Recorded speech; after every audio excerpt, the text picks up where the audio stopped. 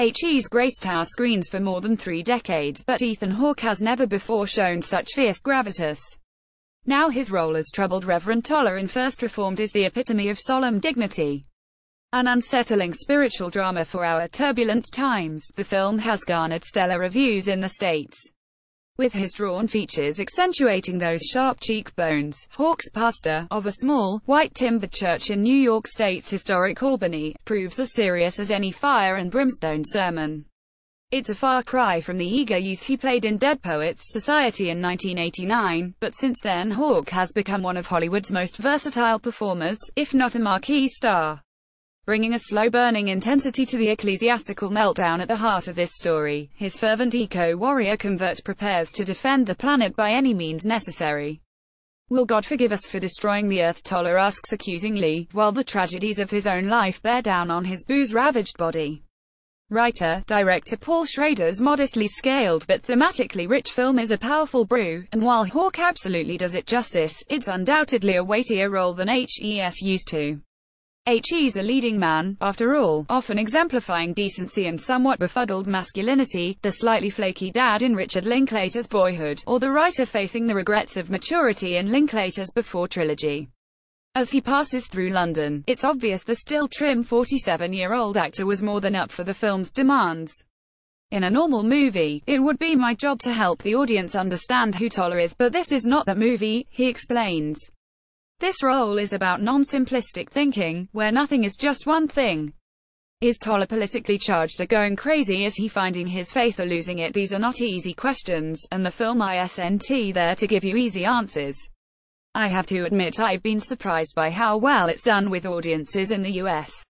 I guess people are hungry for something with substance, he says, his characteristically soft voice still offering faint traces of a Texas drawl. Great writing like this says things that need to be said. It was certainly meaningful to be making this film in the wake of the Trump inauguration. It got us thinking, where's the spiritual leadership we need today? Toller's unraveling is another cautionary tale like Schrader's breathtaking script for Taxi Driver.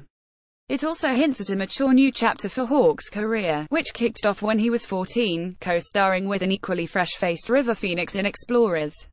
Does he feel his lived-in looks might now open up new casting opportunities, possibly for effect? He strokes his goatee before saying, "Our lives are the people we spend time with, and actors are no different." Sir Ian McKellen has spent his career putting on the best plays, and working with some of our greatest writers, and I think that shows in him.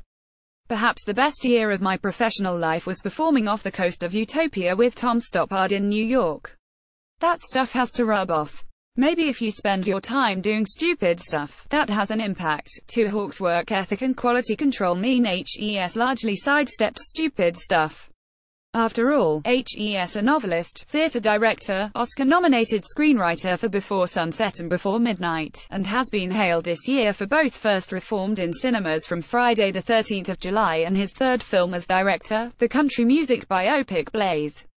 He will, however, admit the films that continue to mean most, sci-fi thriller Gattaca, crime flick Before the Devil Knows You're Dead, and even Before Sunrise, the indie film that kicked off the now revered trilogy, were all ignored in the moment, by audiences and critics.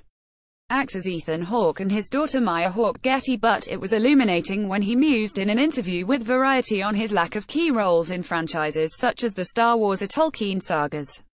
To hear a name actor venturing disappointment about the road less traveled is rare. Nothing is that simple with Hawke, however.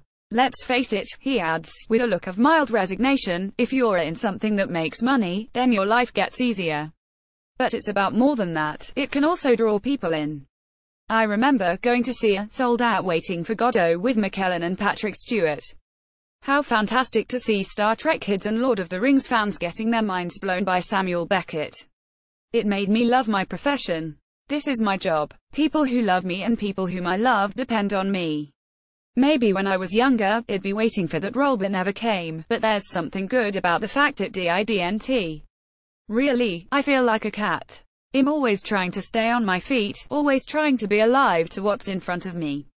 So when something like First Reformed comes along, I'm there. Such upbeat noises notwithstanding, I have to ask him to reflect on the industry in the post-Weinstein, Me Too era, not least because the oldest of his children has a career that's gaining momentum. 20-year-old Maya Hawke, from his marriage to Uma Thurman, has already played Jo in the BBC's Little Women and will be in the new of Netflix hit Stranger Things. A bright future seems to be in the offing, so is Dad concerned. If she'd been breaking into the profession in 1991 when I was 21, then it was different. I don't think we saw the worst stuff, but for us there's a lot of self-investigation. Right now, it's a question of how far-reaching the changes will be. There are a lot of stones still to fall, but when I see Maya SHES interested in writing, directing, in the stories she and her friends have to tell, I get the sense those dreams may now be more available than they were 25 years ago. First Reformed is released in UK cinemas on Friday the 13th of July.